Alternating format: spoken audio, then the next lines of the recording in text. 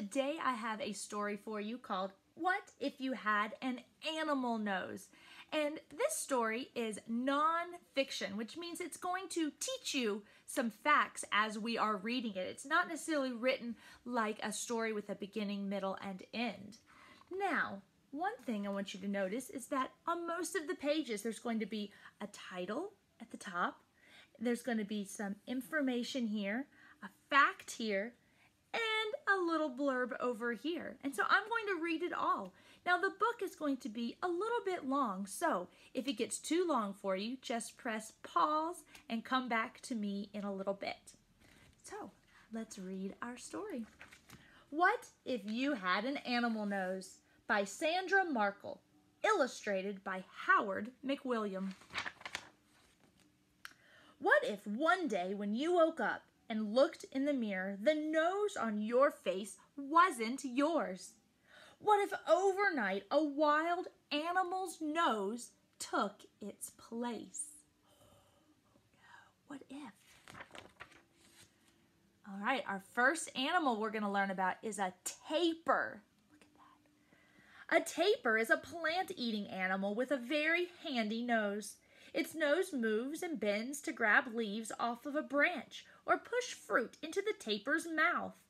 A tapir's nose is joined with its upper lip. It bends and moves so well because it is made of muscle.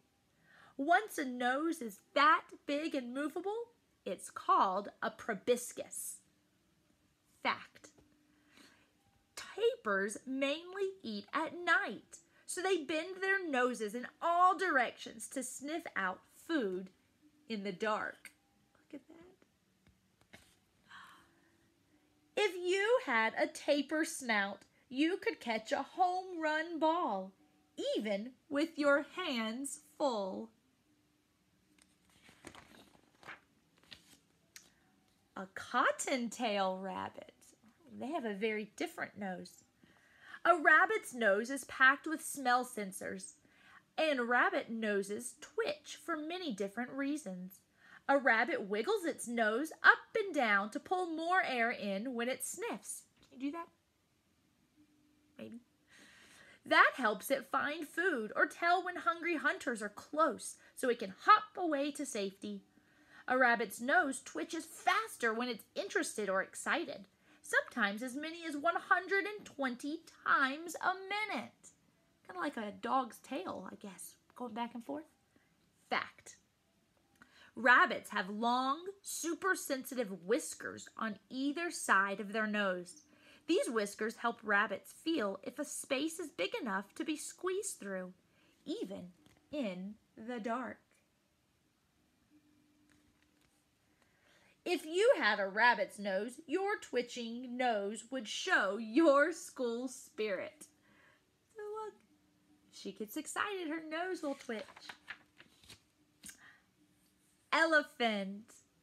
An elephant's nose may be the most useful nose on the planet. It's so long and special, it even has its own name, a trunk.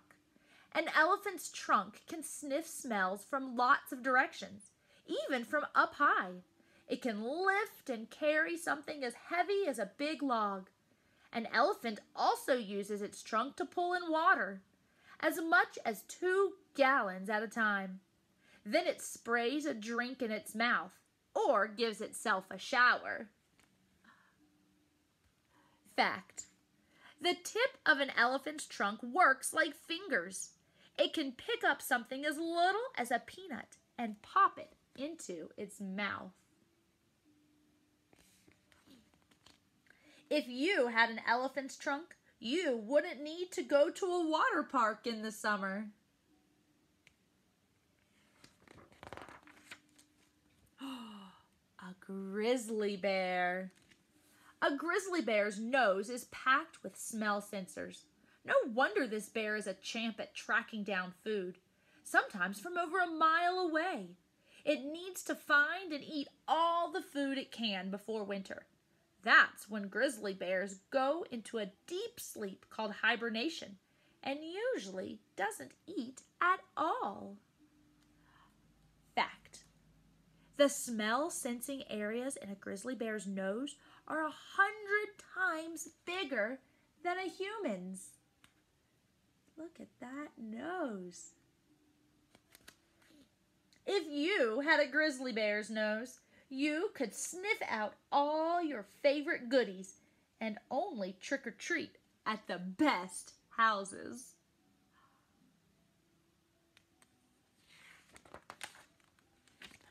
A warthog. You might have seen a warthog if you saw the movie The Lion King. A warthog's nose isn't pretty, but it's the perfect food finder. First, the warthog uses its strong sense of smell to sniff out the underground roots and bulbs that it likes to eat. Then the warthog rolls its nose around to dig into soft soil, with some help from its tusks.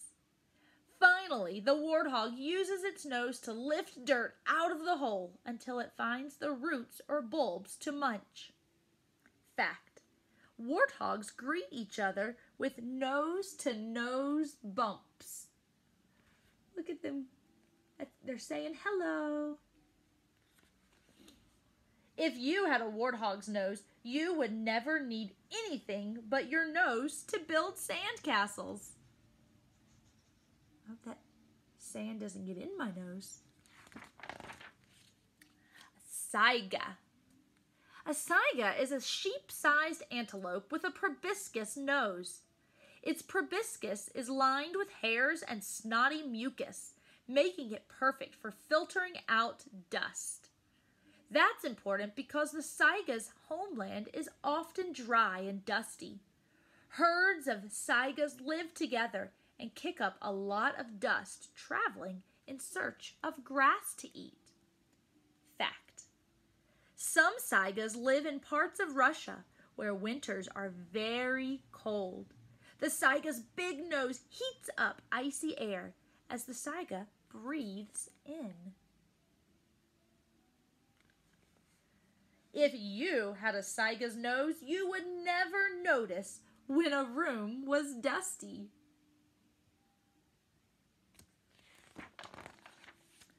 Star-nosed mole. Now that I have not seen before. A star-nosed mole is a small burrowing animal that uses its nose to find dinner in the dark underground, and sometimes even underwater. The star-nosed mole uses its nose to smell, but it also uses it to feel for food. Its nose has 22 fleshy rays around the nostrils. These are always moving, and quick as a blink, the mole knows if its nose touches food, like a worm or an insect. Fact: to smell underwater, the star-nosed mole blows bubbles and then sniffs, pulling the air bubbles into its nose past its smell sensors. If you had a star-nosed mole's nose, you could find a midnight snack without turning on the kitchen light.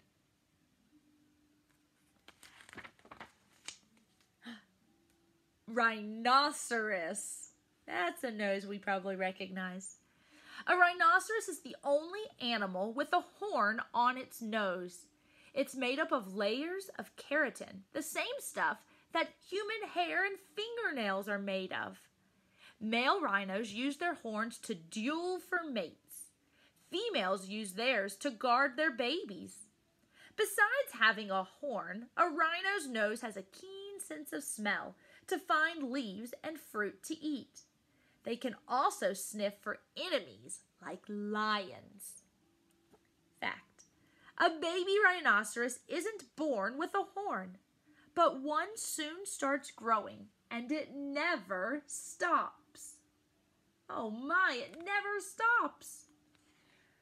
If you had a rhinoceros's nose, you'd be the perfect bodyguard. People will surely stay away from that, wouldn't they? Giant anteater. What looks like a giant anteater's long nose is really its upper and lower jaws joined together. Its nose is on the tip of this long tube. This nose is perfect for poking into the hard-to-reach places to sniff out yummy insects like ants and termites. A giant anteater also uses its long nose like a snorkel when it goes swimming, so it can breathe while underwater. Fact: when it smells insects, the giant anteater flicks its super long tongue in and out quickly, as many as 160 times a minute, and eats bugs by the thousands. Oh, wow. If you had a giant anteater's nose, you could go scuba diving without a snorkel. Look at him swimming. A Burrett's horseshoe bat. A Burrett's horseshoe bat's nose makes it a super nighttime bug hunter. Like other bats, a Burrett's horseshoe bat hunts by snorting high-pitched noises out its nose and listening for echoes of anything around them. But most bats shoot sounds in every direction at once. The shape of this bat's nose channels the sound so it can pinpoint exactly where to snag an insect. Fact: to save energy, a Burrett's horseshoe bat often hangs from a branch while snorting noises. When an echo signals an insect is nearby, the bat flies after it. If you had a Burrett's horseshoe bat's nose, you'd catch every fly that tried to spoil your picnic. Look at that. You just catch some flies right there. Hammerhead shark. A hammerhead shark's nose is only for smelling, not breathing. The shark swings its head side to side, forcing water into a nostril near each eye. Because its nostrils are so far apart, the shark can tell if a fishy scent is stronger to the left or right. Then it tracks down its dinner.